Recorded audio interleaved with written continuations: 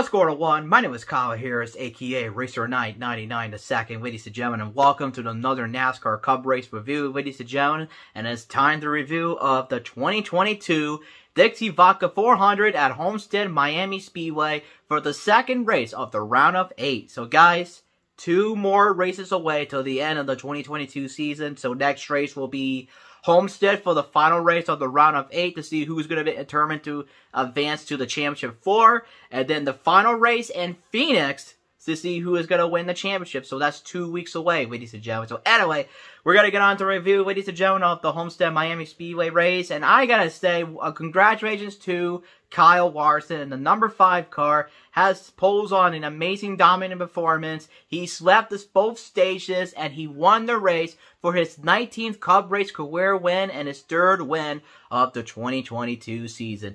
I gotta say, by the way, man, Kyle Larson had a fast race car all day. You know, after what happened back in the Charlotte, I thought Larson was going to be the favorite to win the championship.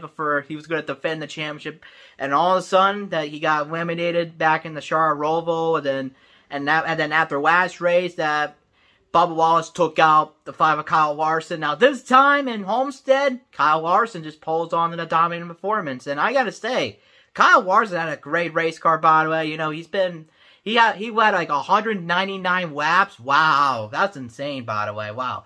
So yeah, I gotta say, Kyle Larson just pulls on an amazing dominant performance to go for his 19th Cup Race career win and his 3rd win of the 2022 season. So anyway, let's get on to for stage 1 race. So we've seen William Byron, the defending winner from last year, was on the pole.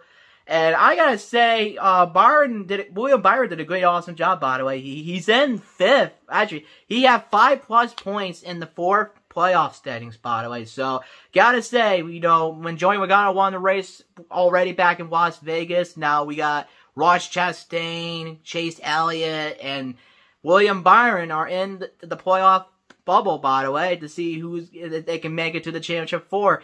Denny Hamlin's in the cutoff line alongside with Chase Briscoe and Ryan Blaney and all that. So I gotta say, we'll see what's gonna happen next race, but we're about to find out. So anyways, for stage number 1, it was been a good race, and then the 45 of John Hunter Nemechek brought out the first caution. He spawns around like a couple of laps in the mid-30s, by the way.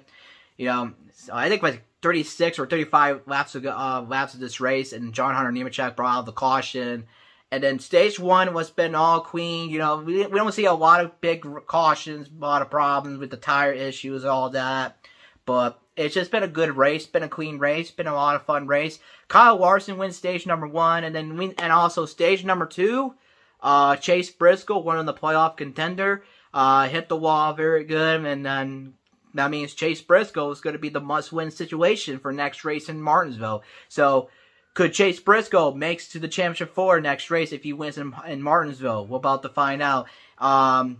Denny Hamlin hit scratched the wall a little bit. He had a good, awesome race all day for Denny Hamlin. And then Kyle Larson once again wins stage number 2. It's been a clean race for Kyle Larson. And stage number 3, I gotta say, stage number 3, man, I gotta say, I thought like Martin Truex Jr. was gonna be the favorite to win the race, because Martin Truex Jr. hasn't won a race since Richmond, right? Last year in 2021. So I thought Martin Truex Jr. was going to be the chance for the win. That would have been a chance for the 20th different driver win. And then Tyler Reddick brought out the caution. Actually, Ryan Blaney spawns out the pit road for the green flag pit stop for the final pit stop of the day. And then Tyler Reddick brought out the caution with the big heavy damage for Tyler Reddick, and then everybody was coming down pit road. And let's talk about what just happened in pit road, by the way. Martin Truex Jr. was in the lead alongside with Kyle Larson was in 2nd, and then Kyle Larson hit the back bumper of Martin Truex Jr. in the pit road, and I thought Martin Truex Jr. was going to be the favorite to win this race. So, Martin Truex Jr. all the way back to, I think, a couple of laps, all the way back to around the top 15 or top 10. And I thought Martin Truex Jr. was going to have a chance to win this race, but he ended up in 6th. But I would have been happy if Truex would have won that race, because Truex hasn't won a race since Richmond last year. So Truex ended up in 6th, and then we see the battle for 2nd was heating up. AJ Allmendinger and Ross Chastain battle for 2nd, and then it was a battle for 5th with Denny Hamlin and Mark Truex Jr. And yeah, I gotta say, it's been a good race, but a lot of fun race. Want to say congratulations to Kyle Larson with an amazing dominating performance. And I wish Larson would have been the favorite to win the championship, but unfortunately he got eliminated in the Charlotte Roval a couple of races ago. So, a non-playoff driver, Kyle Larson won the race. We've seen like back in the round 16 with the non-playoff driver dominance, by the way. Like Eric Jones winning the Southern 500. Bubba Wallace winning in Kansas, and Chris Buescher winning in Bristol. So, anyway, I gotta say, it's a very good race, by the way. So, next race will be Martinsville. This is gonna be intense racing, by the way. We've seen a lot of short track timbers. Like, if you probably guys remember earlier this year in the Xfinity Series, like Sam Mayer and Ty Gibbs. Oh, man, that got intense, by the way.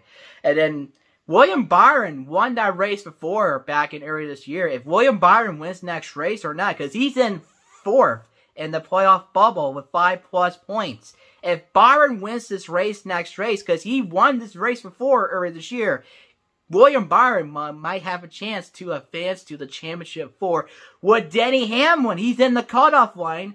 Denny Hamlin is a 5-time winner in Martinsville. Could Denny Hamlin make it to the championship 4? We're about to find out. I gotta say, it's going to be intense racing next race. I think it's going to be like a lot of laps for next race in Martinsville. Short track racing at the final race of the round of 8. And then we're going to see who is going to be advancing to the championship 4, ladies and gentlemen. You guys know in the comments below who you guys think is going to make it to the championship 4. You guys know in the comments below. So anyway, so that is it, ladies and gentlemen. So that was the review of the 2022 Dixie Vodka 400. Congratulations to Kyle Larson.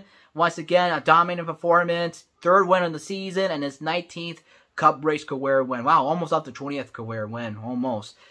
Anyway, congrats to Kyle Larson. Next race will be Martinsville. 2 more races away till the end of the 2022 season, and I will see you guys next time. Keep it rigid, guys. Have a fantastic, awesome day. Subscribe to my first channel, Racer Knight 99 the second, and also subscribe to my second channel, Racer Knight 99, and I will see you guys next time.